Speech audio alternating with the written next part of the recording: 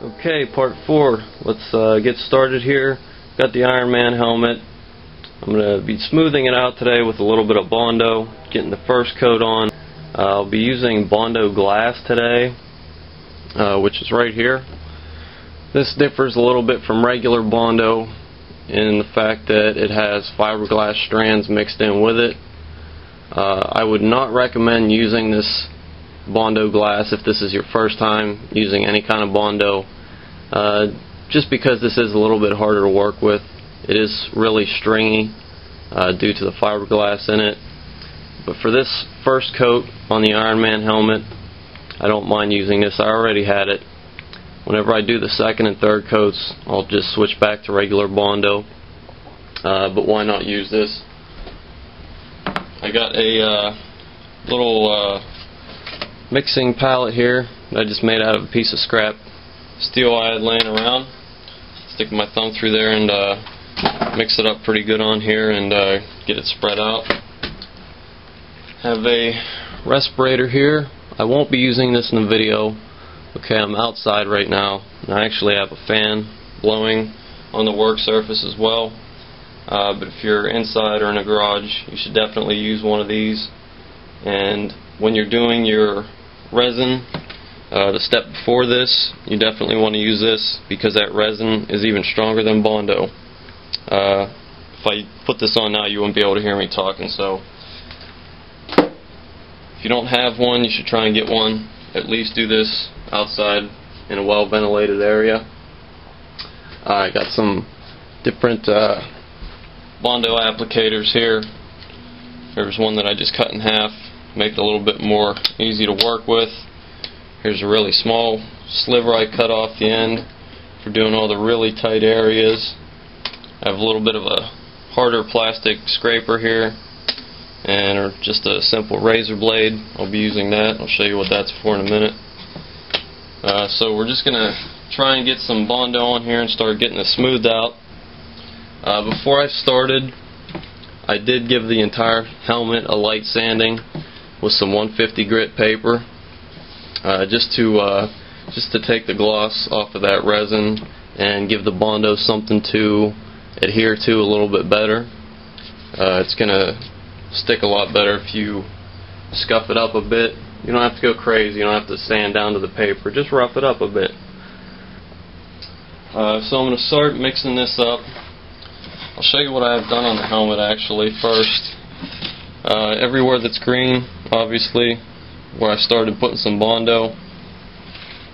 Some of these really low areas I just hit really quick, just to build them up before I put my very first overall coat on the entire helmet. Got some on the earpieces here, around back. I got most of the back pretty well done. I started with this middle section.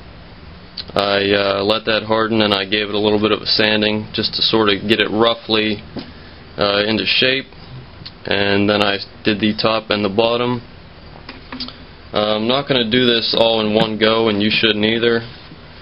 Don't try and put Bondo all over this entire thing at once, because you're going to lose your detail lines, you're going to lose exactly where your corners are, and it's going to be really hard to figure out where you need to sand and where all those edges and corners are. So I'm sort of working in like a checkerboard pattern. Think about a checkerboard. I do either all the black parts or all the red parts first. Then once that was dry, I would go back and hit all the areas that I missed. So, for example, if I did this section here above the ear, I would not do the section right next to it. I would skip forward to probably the face piece. And once those two sections were dry and I had them roughly sanded, I would go back and fill in the middle piece. And I would leave the detail lines until the very end. Okay? That way you'll keep track of all your edges. You'll know where to sand. I did that down here on the jaw. I started here. Then I filled in this little section at the bottom. Then I filled it in the middle where it needed it. Your project can really get out of hand if you just start smearing Bondo all over this whole thing.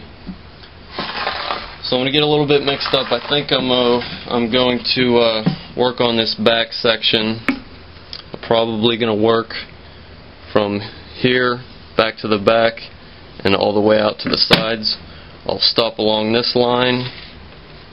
I'll stop at the front here. I'll stop at my detail lines, and I'll stop at the detail line back here. Okay, I'm not putting Bondo right up against this right here that I already have done. I'll stop on this end of the detail line. So I'm going to get a little bit mixed up. You don't want to mix up a lot of this stuff. This sets really fast. Outside it's about 75-80 degrees out. So I'm only going to mix up what I can use in about 3 minutes, because that's just about the working time for this stuff. After that, it's going to harden up too much. You're not going to be able to do anything with it. So I'm just going to sort of estimate how much I need to use. It's better to mix up a little less and run out of it than it is to mix up a whole bunch and waste it. Okay, I'm just going to give this a quick little stir first. And you can see this is how stringy this stuff is. That's all the fiberglass in it. That's why I wouldn't recommend using this if you've never used Bondo. Get a feel for the regular stuff first. And there's really no need to use this anyways. It is stronger than regular Bondo, but for what we're working on here, we don't need something super strong. So I'm just going to get about that amount. Maybe a little bit more than a golf ball size. Actually, I'll put a little bit back. I'll keep it to about a golf ball size for this back section. Okay. Get one of my spreaders here ready.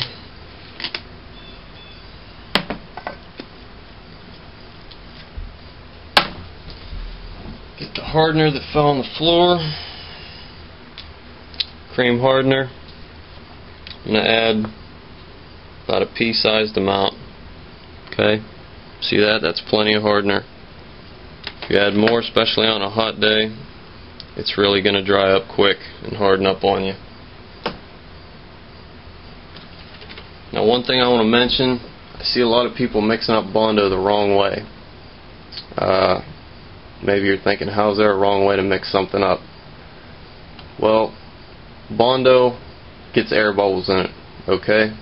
You don't want air bubbles in it, or you want to minimize the amount of air bubbles that are in it. Because whenever you put this on, there are air bubbles in it. When you go to sand it, all those air bubbles show up on your piece as craters and little pinholes. I see a lot of people just put their Bondo down like this and just start stirring it around with, you know, whatever they have. Use your spreader. And the way you want to do this is you want to sort of fold it and smear it. Okay? I'm not stirring like this, putting a bunch of air in it. Okay, I'm going to grab it, I'm going to fold it over that hardener, and I'm going to start smearing it. Okay, I'm going to put it down so it's a little easier to work with. Smearing it. Stirring in circles, just putting air in it. This also helps it mix better. You can see if there are any streaks in it. If there are any streaks of red in there, you want to get that mixed in. Get it all one uniform color. Okay. Get it all in a pile. I'll take a piece of metal here and I'll scrape off my applicator. Put that down and give it one more quick mix. You don't want to spend all day mixing this. It's going to harden on you. Okay. Spread that out.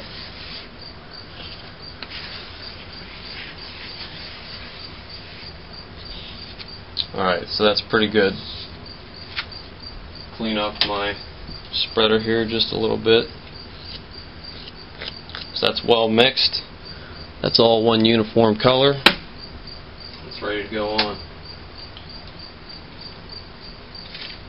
Okay, so I'm going to get the back section started. Take my Bondo applicator. I'll just get a little bit on the back, just a little bead. Move this out of the way. I'll try and get this a little bit closer. Start up here. Push down with a bit of pressure.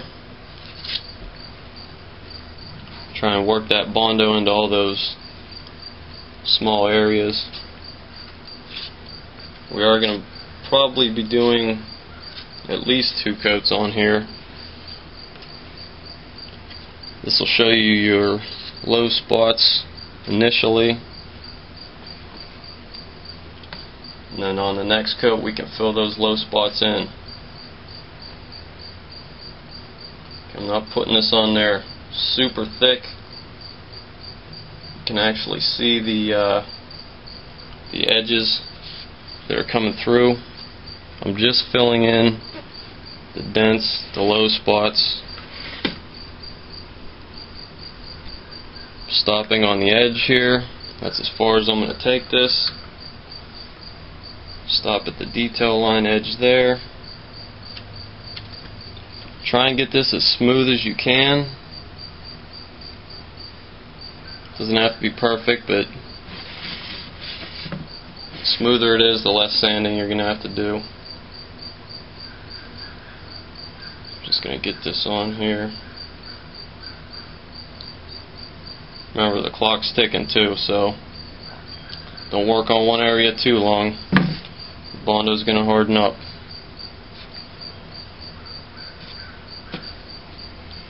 Okay, I'm probably just going to shut my mouth here and get this done. You can just watch the process.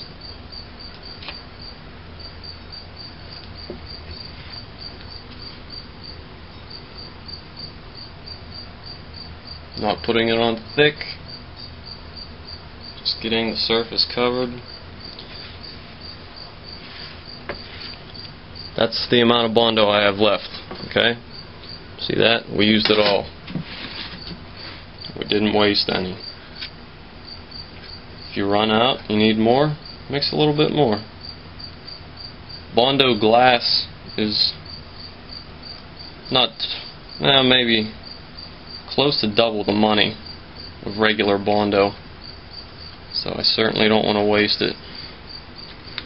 Just clean up my edges there a little bit. Spin it around. Get this dragged over the front. I don't know if it's showing up on camera how stringy this stuff is, and you can feel it starting to harden up. Let me get the excess off of my scraper here. Just have a little bit left to do. Down at the bottom here. Start at my line and I'll bring it up so I don't fill in that line. Over here.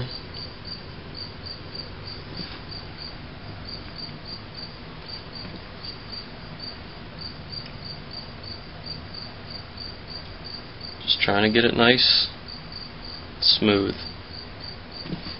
I've watched a lot of YouTube videos, people doing this stuff and just caking this stuff on here, literally putting it on like a ½ an inch thick. And then they got to get out there 60 grit sandpaper and screw around all day trying to get it back down. All I'm doing is filling in the low spots. Okay, so that's just about there. Just going to even it out a little bit more. You'll know when it gets to the point you can't work it anymore, because it won't stick. It'll just start rolling up on your applicator, which is pretty much right about now. Okay, I'm done. I'll leave this sit for about 10 minutes and I'll come back and I'll trim off the excess. Let me give you a Quick little shot of this. I know it's kind of dark here on the porch. Just an even coat. Again, I stopped at that line. I didn't fill that in. Okay, that way I know where my edge is. So we'll let this sit for about 5 or 10 minutes. Alright, before the camera cut off on me, what I was saying is that after about 5 or 10 minutes of the Bondo setting, it's kind of tacky. It gets sort of a pencil eraser consistency. It's like a, you know, a rubbery feel. This is the time where you want to grab just a simple razor blade and you can trim off the excess. That way you don't have to sand it off later. Okay. This has been sitting for about probably 6 or 7 minutes. So I'm just going to trim off all these strands that are hanging over. It's easier to do this than to try and get in there with a little piece of sandpaper, especially these areas here, these lines. We'll just get in there, cut that right out, clean that up a little bit. Over here, you probably can't see, but I did smear a little bit into one of these undercut lines here. So I'm just going to dig that out. Okay. Trim it up on this side. Just hold my blade against the corresponding edge here, and I'll follow that line and take off my excess. Now see, if I'd have done this top section and this side all at once, I wouldn't be able to run my blade across it and clean things up. Get back here on the back, get the excess out of this line.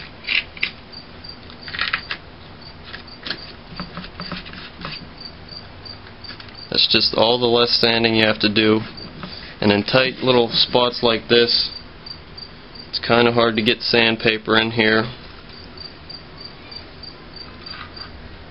It's a lot easier to just trim it with a blade while it's still soft and rubbery. It shouldn't take long for this stuff to fully cure, probably an hour at the most. Like I said, it is pretty warm out today. It's probably 75 or 80 right now. You can go back and cut off any big clumps. Let me move that back a little bit. Cut off any clumps or really high spots that you have with your blade. Cut off a little bit here at the top. Just clean things up a little bit. Clean your lines up. Now once this is fully dry, we'll move on to the next section, probably this front piece, or maybe down here. That's basically the process. For the small areas, again, just cut up a smaller strip of your Bondo spreader and use that. I'll use that in these eyes here to get in there. Just apply another light coat. Once I have this all done with this first layer, I'll go ahead and sand that down, and I'll start with the next layer. It'll probably be regular Bondo, like I said. I can get that smoother than this Bondo-Glass, but it's rounding off pretty good already. Feels pretty even. And hopefully I'll get this done. Just take your time with it. Don't rush, or you're just going to have to go back and fix mistakes. Take your time, do a good job with it. If you're a little bit afraid of using Bondo and ruining this, test it out on something. You know, use a scrap piece. Just get a feel for things before you dive right into your project.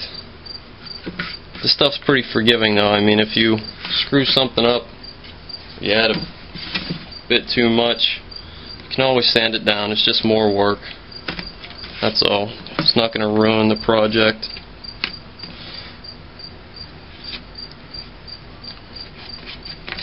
Alright, so that's pretty much all my high spots.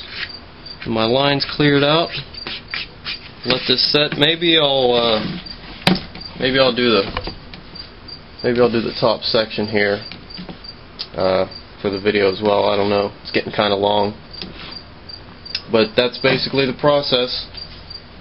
Also, whenever it's at this stage, 5 or 10 minutes after you applied it and it's rubbery, now's a good time to clean up your tools. Just comes right off. See how that's still pliable? It's not fully cured. That's when you want to get it off your tools. Get it off to your spreaders. You don't need to throw this away and get another one. Reuse the same one. Okay. Let's get that cleaned off enough. It's good for the next time.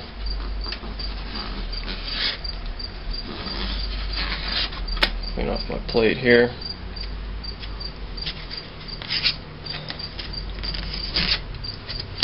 Not hard to do, just takes a little bit of practice.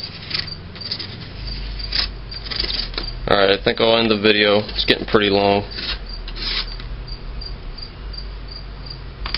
I'll do the rest and I'll bring it back probably on the next installment here.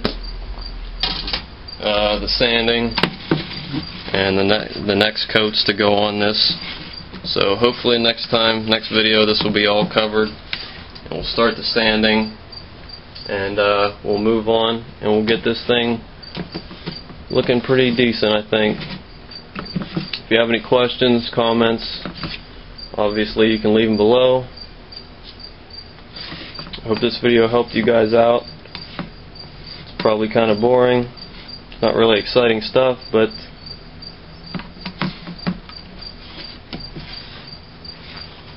we'll bring it back on the next video. See you guys then. Later.